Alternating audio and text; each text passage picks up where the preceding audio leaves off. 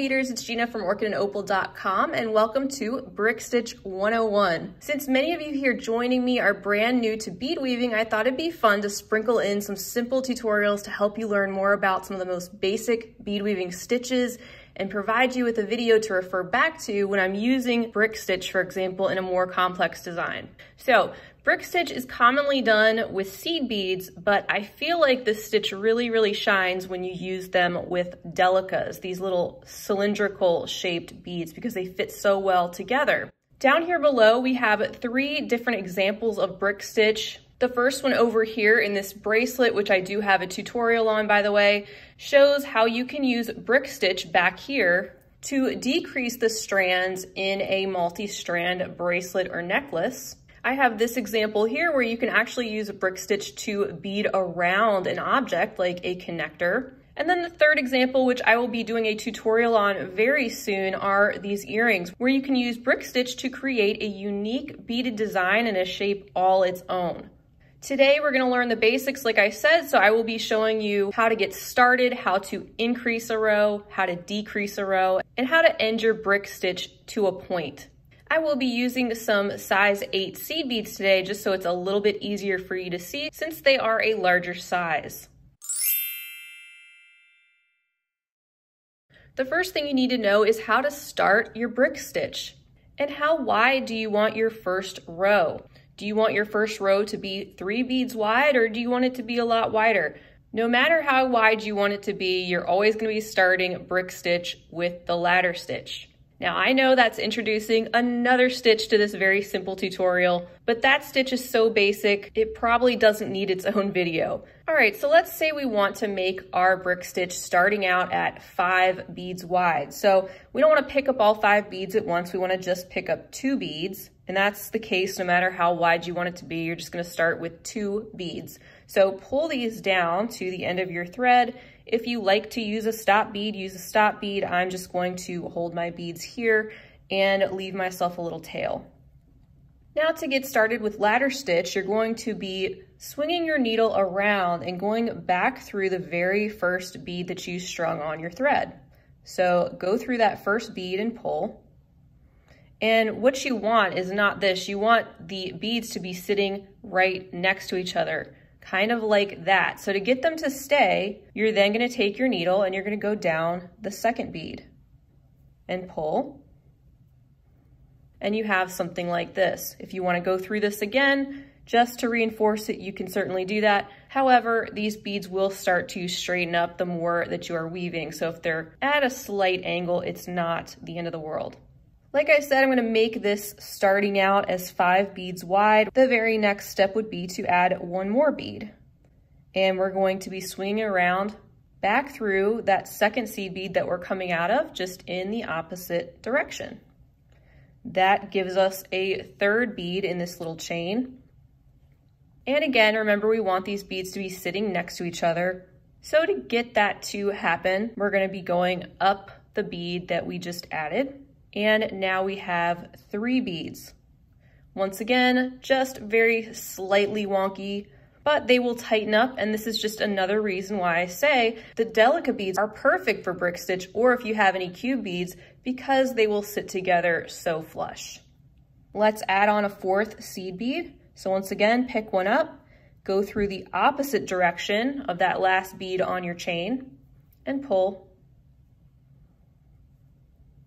And now go down through that 4th seed bead and give these a little pull. And let's add our 5th bead. So I picked one up and I'm gonna go through that last bead in the opposite direction, pull, and then go back up through that bead. There we go. So this is gonna form the base of our brick stitch. Now let's say we want to decrease the next row. Let's say we want to make it 4 beads wide. Well, if you're decreasing or increasing, you're still going to be picking up 2 of your beads to go on the next row. And then we're going to be looking at something called the thread bridge. The thread bridge is the thread that's going across the top of your seed beads, right in between them. To decrease the row that's going to sit above this, you're gonna go to the second thread bridge in. So this would be number 1 and this would be number 2.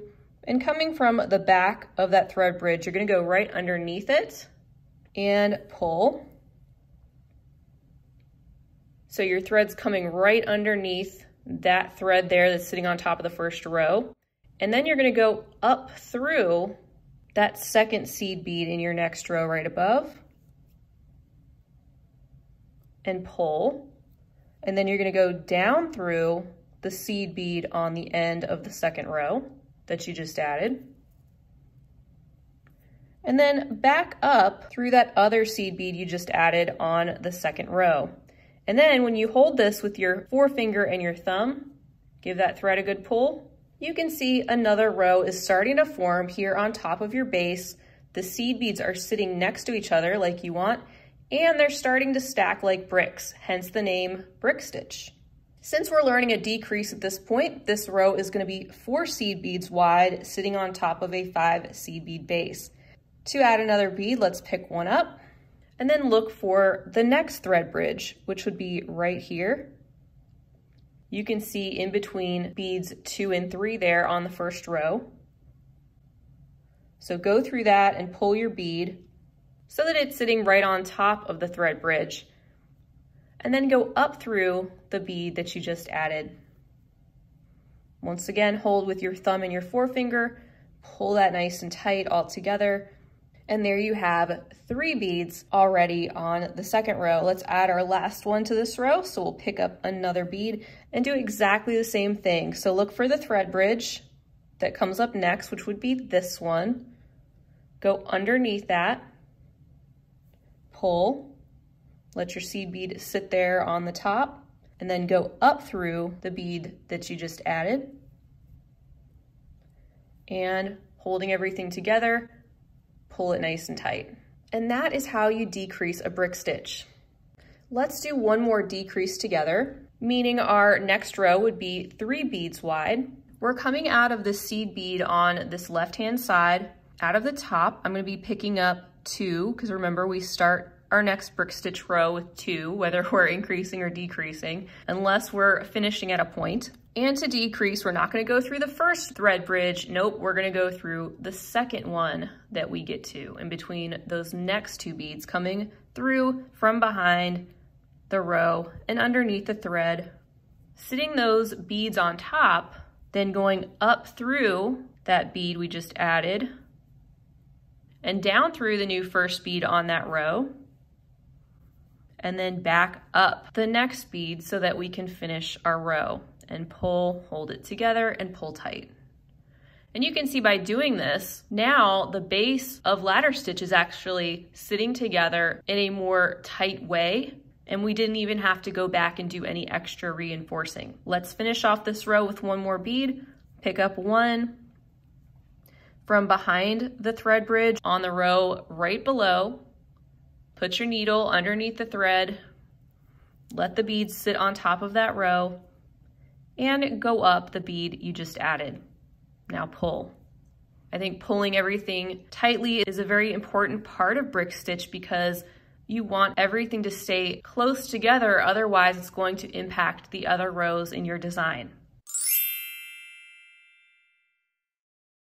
Now let's talk about increasing your brick stitch. Say that I wanted to go back down here and make a row that is 6 beads wide. You can easily move through your brick stitch from one side to the other just by following your thread path. So to get to the other side, I'm just gonna go down through the bead next to this one, and there's multiple ways to do it. You're just gonna be going diagonally through these beads so your thread is not visible. Now I'm gonna flip my work because we're working on this end to increase by a bead. And to get started, once again, we're gonna start by picking up 2 beads. Now remember when we decreased, we went through the second thread bridge. To increase, you're gonna go through the first thread bridge with your 2 beads. So from the back of that and underneath the thread bridge, pop on 2 more beads, let them sit up there, and then just go up through the bead that you just added. Now it's up to you if you just want to keep going or if you want to do like we did in the decrease and go back down through that first bead and back up through the second one we added. It's up to you. It will eventually tighten up, but just like the ladder stitch, it's optional if you want to give it that extra reinforcement on the end. So you can see that this already has created an increase in size in this row. Let's continue on by picking up another bead, going underneath the next thread bridge, then going up through the bead. Same steps as we did before in the other rows when we were decreasing. The only difference is what we do on the ends. Picking up another bead, going under the thread bridge, and going up through the bead. We have 4 on so far. Let's pick up another one, go under the thread bridge, and up through the bead. And what do we do now? We don't have another thread bridge to go through, and you want to have 6 beads on this row. Well, it's actually really simple. You just pick up one more bead, and instead of having to go through the thread bridge, you go directly down through the bead on the row below at the end. And pull that. And there you go. Now you have a row with 6 beads. The only thing about doing that is that you need to find your way to the end of this row again in order to make another one. But it's not hard. Again, you're just following the thread path. I'm coming out of the bottom of this seed bead right here. We want to make our way up here, and to do that, we don't want to go up through these 2 beads, because then what do? We need to go back down through this one or down through this one. No, we want to go diagonally through these 2 beads over here. That way we can go down this one and be heading in the right direction when we come out of this seed bead on the end to start our next row.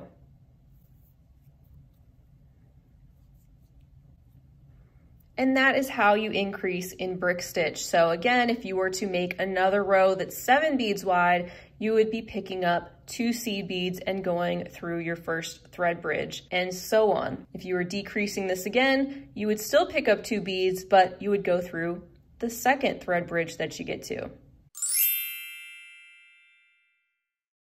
Let's finish up this tutorial by making our brick stitch come to a point so you can see how to end it with 1 bead on the end. Let's make our way through the piece, shall we?